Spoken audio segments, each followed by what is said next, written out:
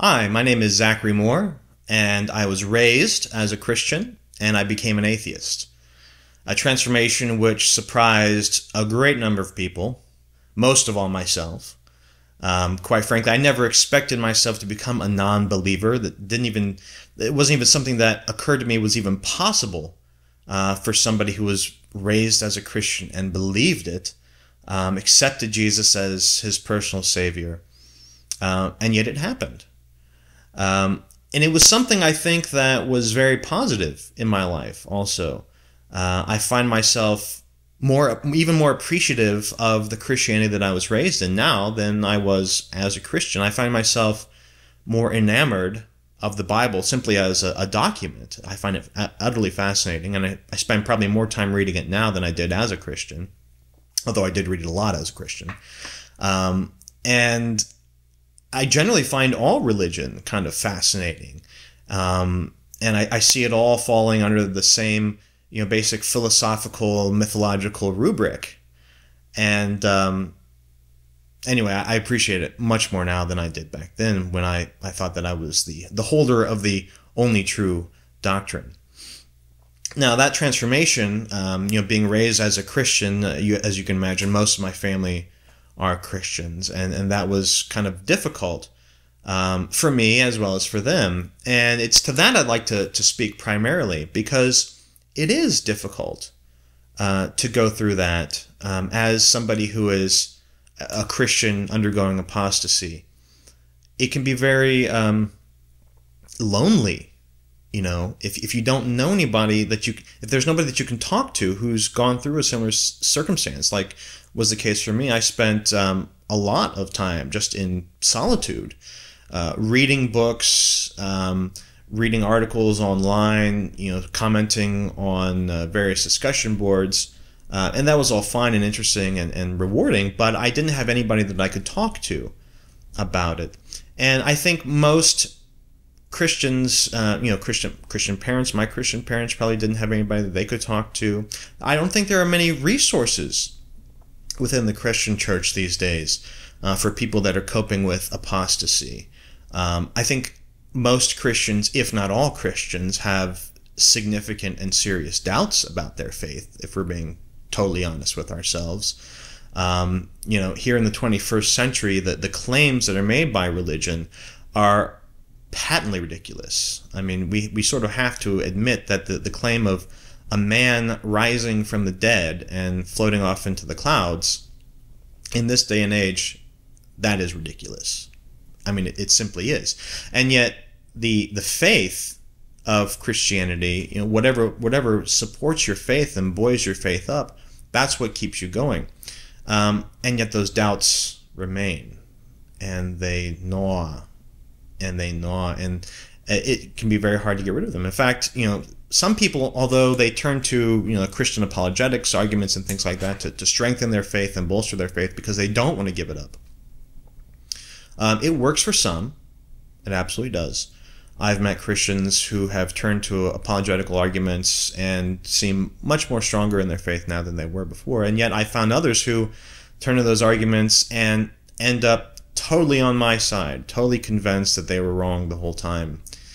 And so it's kind of a crapshoot. And for those Christians that do experience that existential crisis, that spiritual crisis of, oh my God, this is all not true. I'd just like to reach out to you and let you know that you don't have to go through that process alone. There are, as I found, there's a great wealth of local free thought organizations here in Dallas-Fort Worth. There's 20. I'm active with the DFW Coalition of Reason. We coordinate between about 20 different local organizations. I'm personally involved with the Fellowship of Free Thought in Dallas. We have hundreds of people that come and gather and trade stories and learn from and with each other. And it's very rewarding to have that social connection. So if you're struggling with your own apostasy, even if you still consider yourself a Christian, why not go to the local free thought organization and just talk with those people, get a sense of where they're coming from? I go to Christian churches still all the time. I really enjoy the company. I enjoy learning from them. It fascinates me to learn about their different theologies. Every different church I go to has a different take on things. It's fascinating for me to engage with believers, and I love trading ideas because you know what? Even though I'm currently a free thinker and atheist, I might be wrong. I don't have all the answers. All I have are the arguments that have convinced me so far, but I could be turned the other way. So I would urge any Christians that are struggling with their own doubts, find a local free thought organization. Those people are very friendly. They love talking about this kind of stuff. You're probably going to find a friendlier environment there than you will at your own church. Unfortunately, I think it's really a shame that Christian churches these days don't really have good resources for dealing with apostasy or doubts other than the old-fashioned apologetics. And lastly, to parents and other families that are struggling with children or other family members who are going through a spiritual crisis and you fear are going into atheism, it's not all bad. I'm the same person pretty much that I was as I was raised as a Christian. I still have the same basic morals. I still consider myself a good person. I haven't killed anybody. I haven't stolen anything. I haven't done anything wrong. I pay my taxes. I own a home.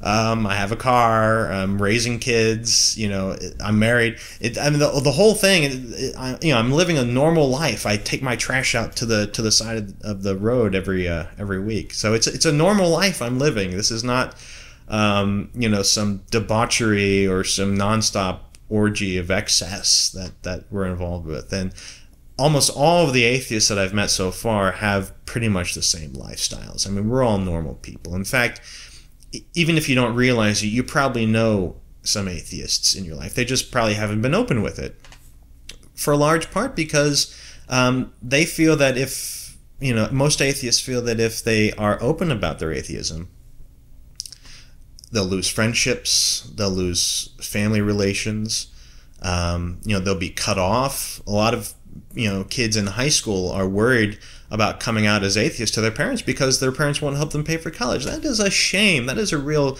tragedy. That really shouldn't happen. So what I would urge you to do is have an open mind.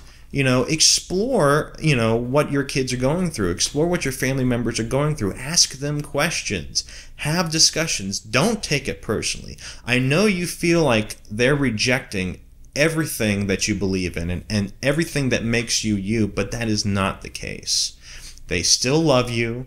They still need you as parents, and they will still want to talk to you about these things. It may be difficult. They may be angry, about the faith that they were raised in if they now think it's wrong. Have some humility, have some patience, and try to keep the lines of dialogue going. I think that's the best thing that you can do, and trust me, things will end up okay. So that's all I have to say. I'm the former Christian, now atheist, and very happy about it. See you later.